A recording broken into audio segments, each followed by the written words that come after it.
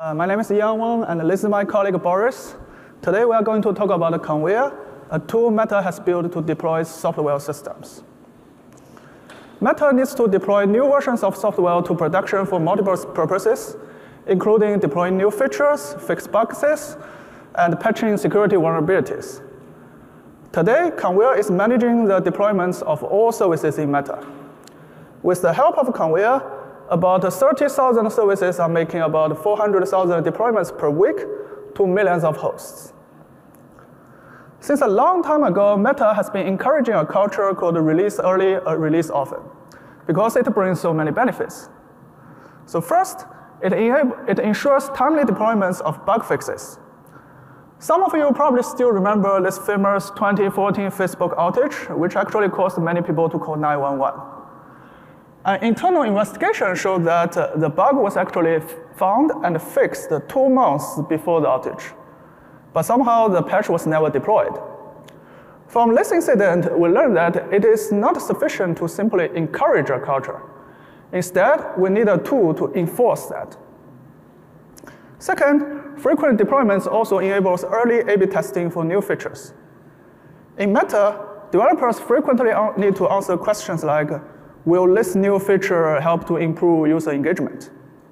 And to answer the question, they need to deploy this feature to a small number of users and then compare the behaviors of the users with and without this new feature. As one can imagine, frequent deployments will help the developers to get answers more quickly. Finally, frequent deployments also help to reduce troubleshooting effort, because with frequent deployments, each deployment only contains a few changes.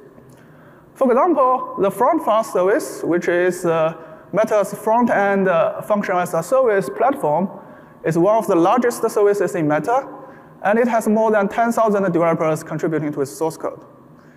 In the past, it is deployed every week, and every deployment looks like a rocket launch mission, during which hundreds of developers who have contributed to the change must gather together to closely watch the progress and fix any potential issues.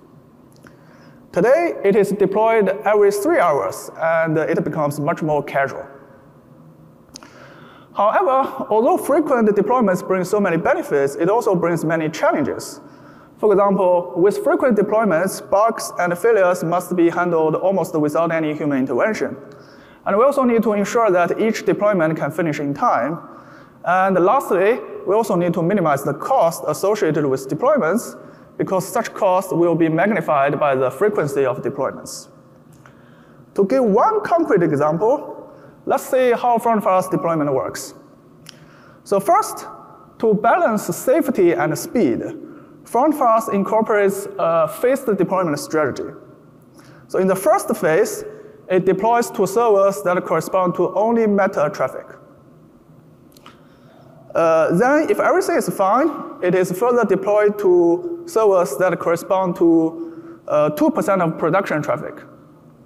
And finally, it is deployed to all servers. Such a strategy assumes that a bug can be caught in the early phase, and thus will not affect too many users.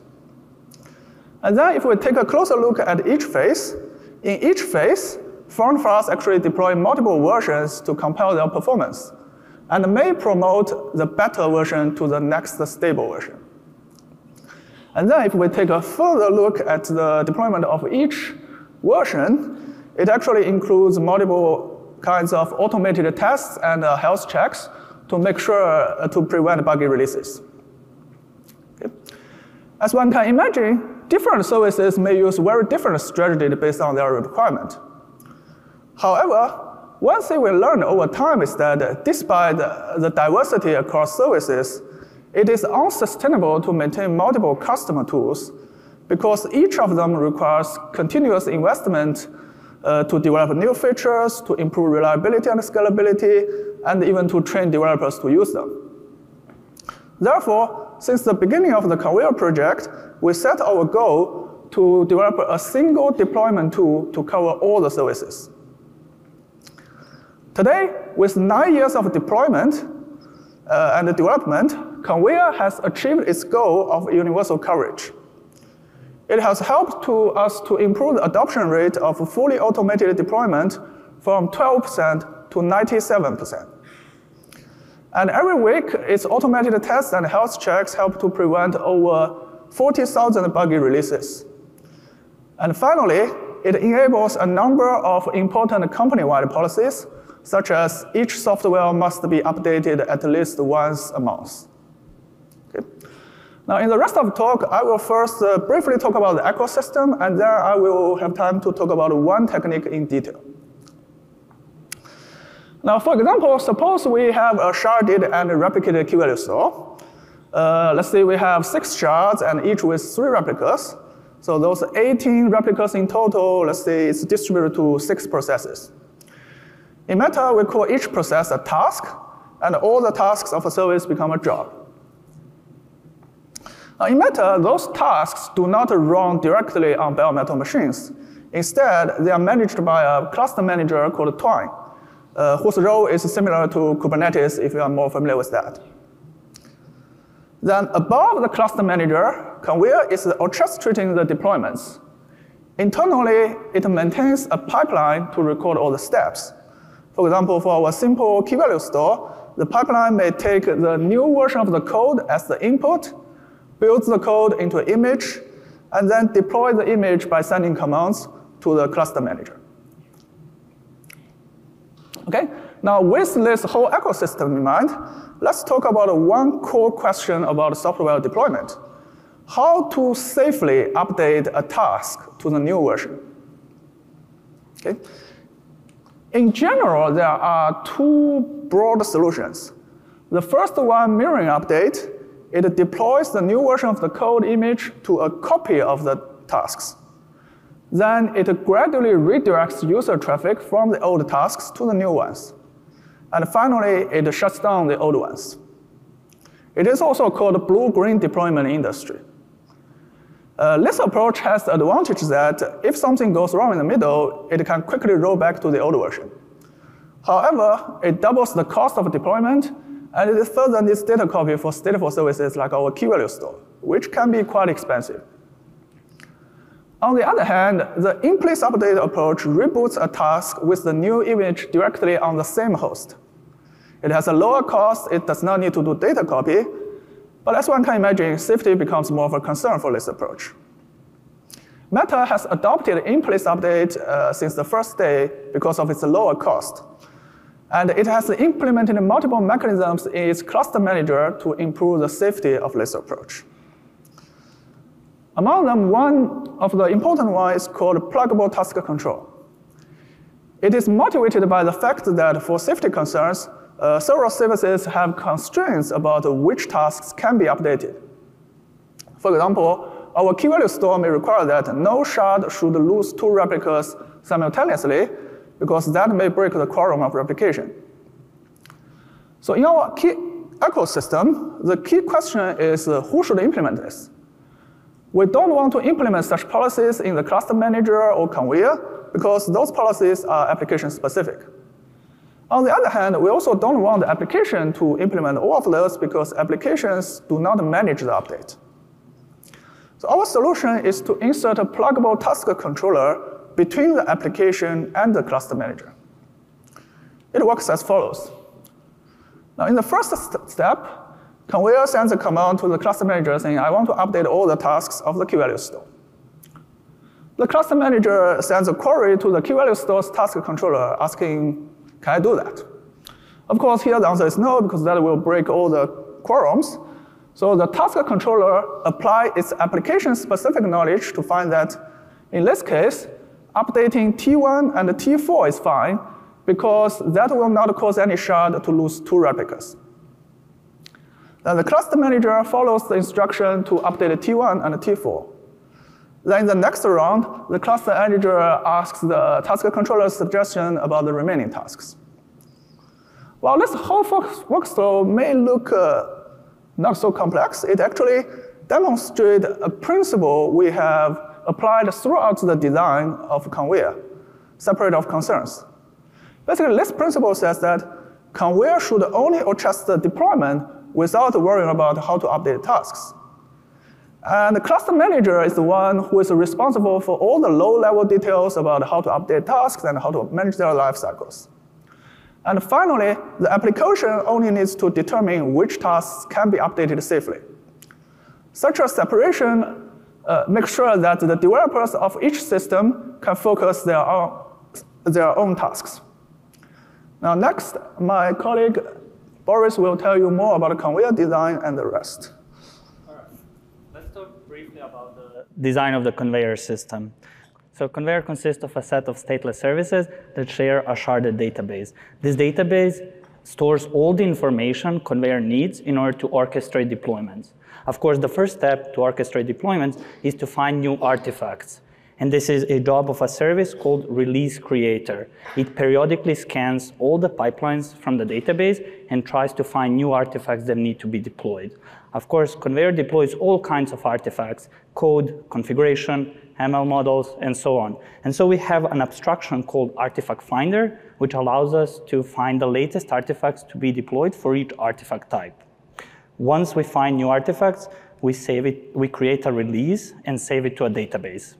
Now that we have the release, we need to execute it. This is where our next service, Run Scheduler, comes in. It scans periodically through all the active releases and tries to figure out the next action that should be executed for each release. Once it figures out the next action that should be done, it contacts another service called Run Manager that orchestrates the actual action. And the action can be anything. It can be build, test, deploy, and so on. One interesting thing we had to think about when designing Conveyor is the circular dependency between Conveyor and our cluster manager. So Conveyor consists of a set of services that are managed by our cluster manager. However, this set of services also is being continuously deployed by Conveyor itself. So Conveyor deploys new versions of Conveyor all the time. On the other hand, our cluster manager consists of a set of services that are managed by itself, and this set of services is deployed continuously by Conveyor. So this circular dependency represents like some challenges when something goes wrong. So when Conveyor is down, the situation is a bit easier because we can just manually go and directly contact Cluster Manager and spawn a new healthy instances of Conveyor. However, when Cluster Manager is down, the situation is a bit more tricky. In order to enable Cluster Manager to manage itself, we implement a multi-layer approach. At the bottom layer, we have user jobs. At the next layer, we have instances of Cluster Manager that manage user jobs. However, now the question is, who manages this second layer? Well, we have another layer whose only job is to manage the instances in the layer below. But now, of course, who manages the top layer? In the top layer, we have two Cluster Manager instances, and they manage themselves. So as long as at least one of the instances is healthy, the whole system can recover. In case both instances aren't healthy, then we have dedicated tools that allow us to bootstrap one of the instances and recover the whole system. All right, let's talk about the evaluation a bit. One question we try to answer is, do developers actually trust fully automated deployments? And here we see a graph of adoption rate of deployment schedules across all types of services. We have regular services, large services, ML services. Here, continuous means that the service gets deployed as soon as the new inputs are available.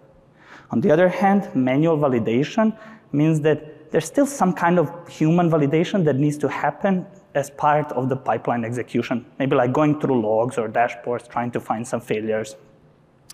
As can be seen, for regular services, only about 3.5% of pipelines need this manual validation, which means that over 96% of regular services trust in fully automated deployments. For large services, this manual validation is about 30%, which means that over 70% of our largest and most complex services that serve billions of users have a full trust in automated deployments. Another question we try to answer is, how effective are Conveyor deployment safety mechanisms? And here we have a front function as a service again, which utilizes task control to dynamically adjust the speed of deployment to continuously deploy every 3 hours over more than 500,000 machines. At the top figure, we see a request rate to the service in a particular region we see the percentage of the jobs that are being updated. And at the bottom figure, we see the average CPU utilization. As can be seen, when the load is high, the updates are slower. And this enables us to stay steady below some threshold for the average CPU utilization.